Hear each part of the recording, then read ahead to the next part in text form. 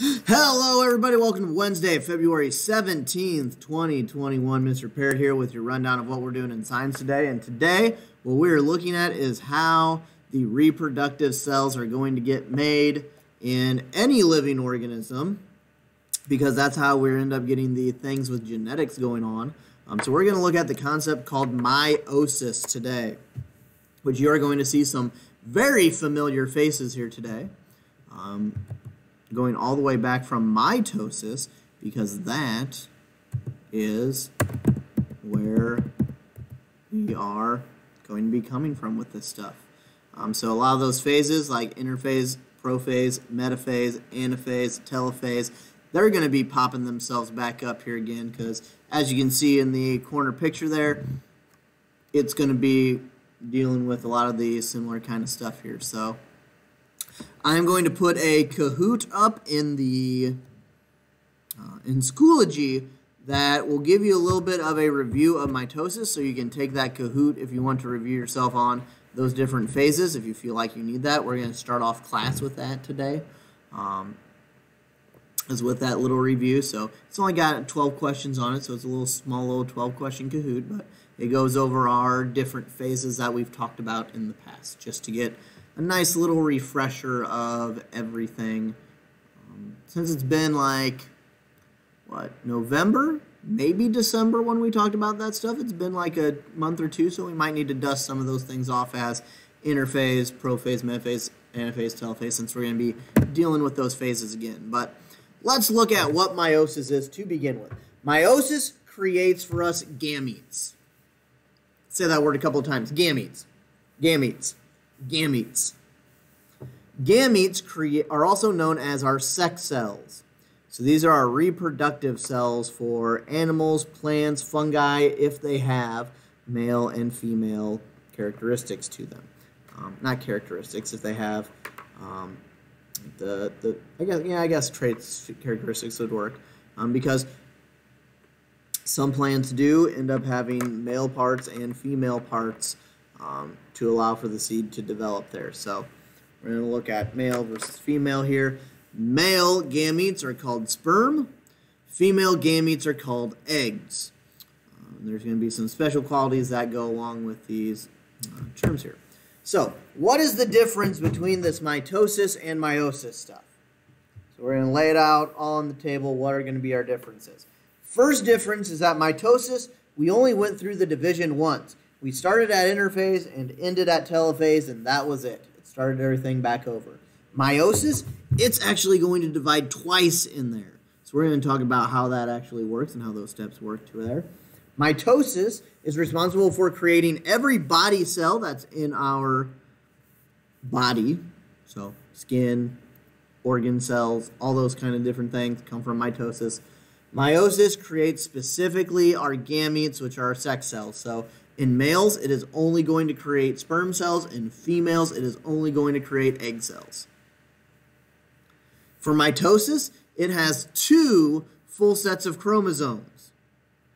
One coming from mom, one coming from dad, to make two. That is being called a diploid today, because di means two, ploid refers to the chromosome, so it is a two matching set diploid. In humans, that means that these cells have 46 chromosomes, and it creates two cells at the end. Meiosis, on the other hand, let me move my head. There we go, pop up back top. Meiosis divides twice, so it's going to go through division 2 times. I already mentioned some of that. Meiosis is going to have only one set of chromosomes in the end, though. And that is because we need to split that number in half. That way, when you donate half of your DNA to your kid, that cell that you are donating with the DNA inside of it only has half of it. That is why it is only the reproductive cells that have this half capability. And we call that a haploid. Ha meaning half, ploid still referring to the chromosome, so it has half the number of chromosomes. In humans, that means it has 23. And this actually creates for us 4 cells instead of just 2.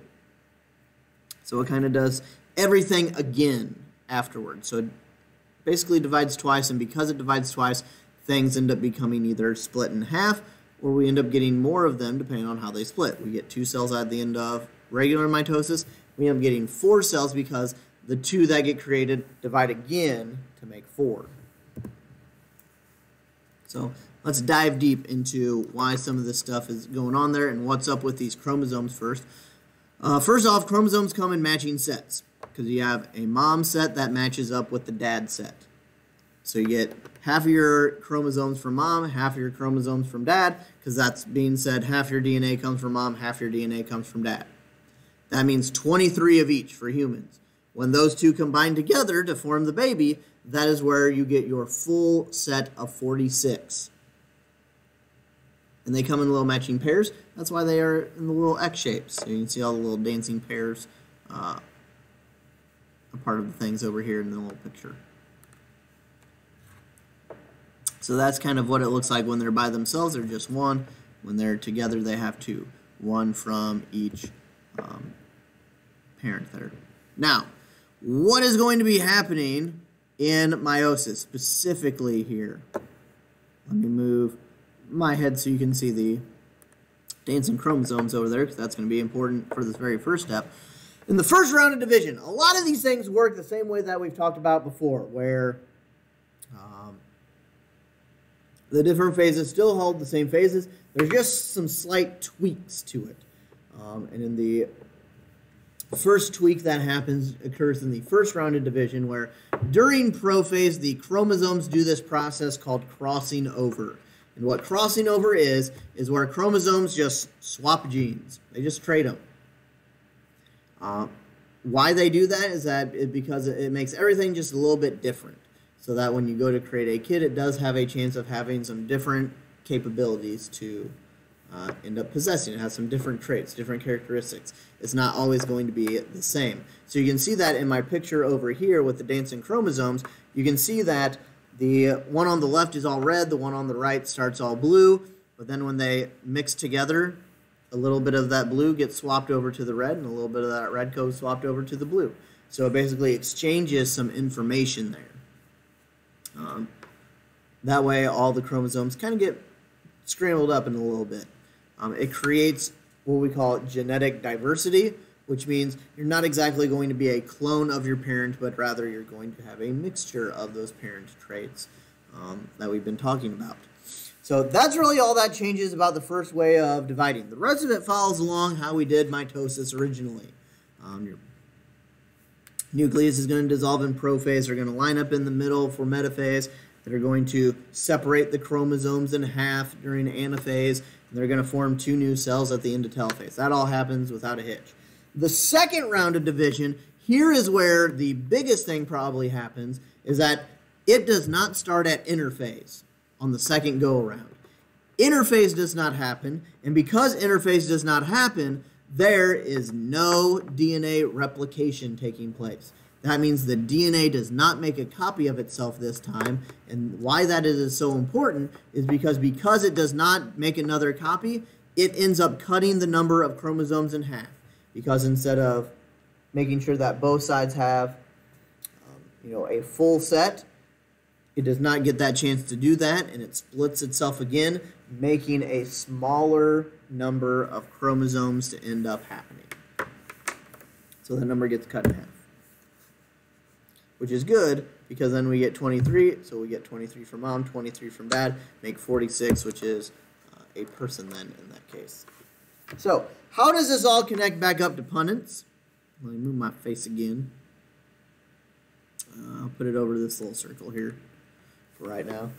Is that the outside of the Punnett squares are actually the gametes that we created there during meiosis. So when we split up our letters and put them over the top and on the side of the Punnett square, that was actually doing meiosis there. And the separating of the gene in half so that we can show that you can either donate one or donate the other to it. So we have our gametes on the outside. When the gametes meet and the mom cell and the dad cell combine together to make the baby cell in the middle, that is what we end up calling a zygote. It is the combination of the the sperm and the egg cell. This process of going through and making a zygote is what is called fertilization, where you just basically combine the mom cell and the dad cell to make a baby cell. That is fertilization going on there.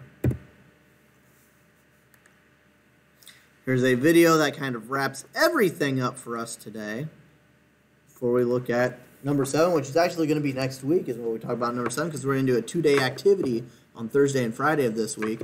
There's no assignment that goes along with this because with the little review at the beginning, going through these notes is going to be a bit. And then there's this video at the end that kind of summarizes it. There's not going to be any homework that go along with it, and we are going to dive into this process of meiosis more in depth tomorrow. Make sure you follow along with this stuff, and that it's try to make some sense out of it. Watch the video here; it's found in the notes. If you can't get it to work, let me know. I will send you a copy of it. I might also just upload it directly into the folder itself if we find that it doesn't work, but it should work because it's been approved. So it should go through the correct channels there. But with that being said, I hope you're doing well, staying safe, and I will hopefully see you tomorrow so we can do our activity in class, but otherwise I'll have instructions for how you can do our activity at home in your safe environment. See ya.